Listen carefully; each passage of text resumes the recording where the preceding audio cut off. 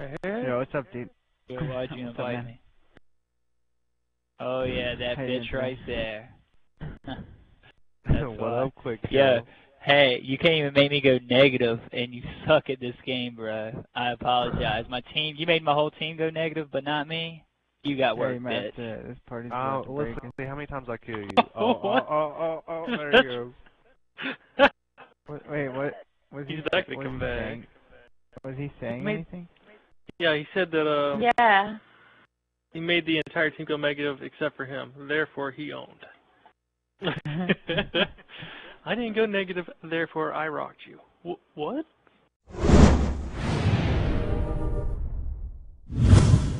What's up, guys? It's Jay, Morning After Kill, and that little clip right there is something you'll see a lot on Gotham City Impostors lately, and it's kind of discouraging, actually, because it makes me kind of really not like games when people do this, and they take things so seriously, and they get so out of hand with how serious they take the game, and they can't exactly enjoy themselves or have fun, and that's what the topic of this commentary is. And I wasn't even in that game. I was just an innocent bystander at the party, and you know, they invited a guy because he started sending hate messages, and then he comes in, speaks his piece, and leaves. But I just don't understand why people can't have more fun on video games while playing online competitively. I mean, I do like to get a little competitive. I do go try hard every now and then, and it's fun. But I mean, I don't sit there and send hate messages to people. If I actually have a really good game where, like, say that guy, he was on a team that went fully negative. I've had it happen a lot to me, and you go positive against a team that's partied up 4 or 5 people, and it's actually a little bit of a battle inside. You're like, even though we lost, I still maintain a positive kill death ratio. It's kind of like a moral victory. But I don't see why people can't just send a message saying, hey, good game. Why can't you do that? And the reason I think that people actually can't do that, and the reason why video games have gotten out of hand, is specifically because of the anonymity that online offers you, and people can't just sit there and have fun on a video game anymore because they can talk shit without anything happening to them back. Now, what I mean by this is, if you were playing GoldenEye with your friends back on the N64, back in like 1999, you're having a blast with your buddies, playing 4 players, and you're doing stupid shit like slappers only. If somebody started playing like camping or doing some stupid cheap shit, you could just reach over and slug your buddy in the arm and be like, yo,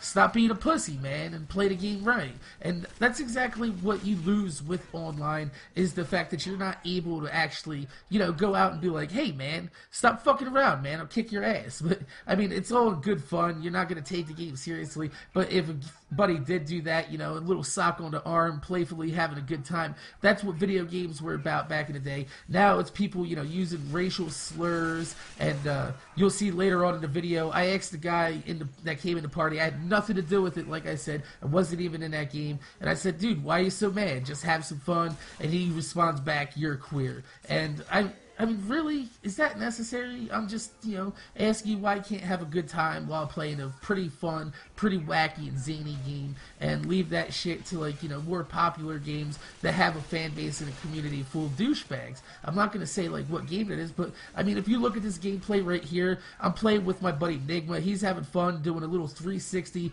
with the motivator. You're going to catch him right there. I'm drinking my soda, having a good time. He's Michael Jackson moonwalking past this guy down the hall. He's going to trample him like a bull. It's all good times, all fun. I was laughing my ass off when I seen him moonwalking down that hallway, because I knew there was a guy down there, and I was like, man, he's just gonna back into some danger, whatever. It's gonna be a really funny time, really funny clip. And he ended up actually surviving it, taken down with the pistol. We all had a good laugh, good times, and nobody sent no hate messages after that. Everybody was just having a good time in the lobby. And I don't understand why video games just can't get back to that, back to its roots, where people would play to have fun.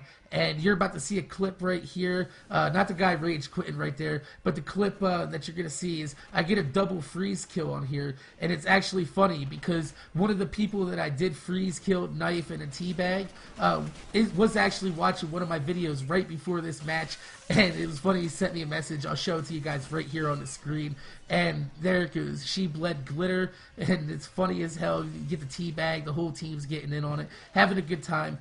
He or she actually said sent me a message after the match and was like, "Hey, dude, I seen your videos, good times." You know, we sent a few messages back and forth, and you know, we were all just having a good times, good laughs, quick, good fumigation match, and that's what it's all about, man. Just, you know, relax, have fun, play some video games, and have some good times, and stop talking shit, man.